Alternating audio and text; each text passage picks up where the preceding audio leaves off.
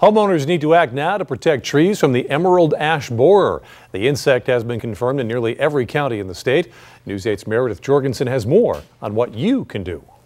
It is going to be by far one of the most devastating insects that we've seen and we'll all see in our lifetime. Arborist Tresselt says make a plan for your ash trees now. Just going to kill every unprotected ash tree. Arborist Enterprises has a three-part plan.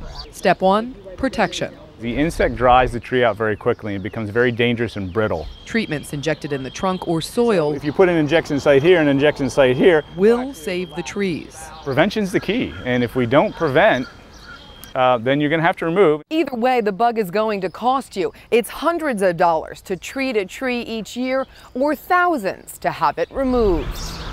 But removal is important because a dead tree can be dangerous. It's going to be basically a big, humongous liability standing in your front yard. If you cut down your ash tree, though, Ben suggests replanting something else. The whole landscape could change. In Lancaster County, Meredith Jorgensen, News 8.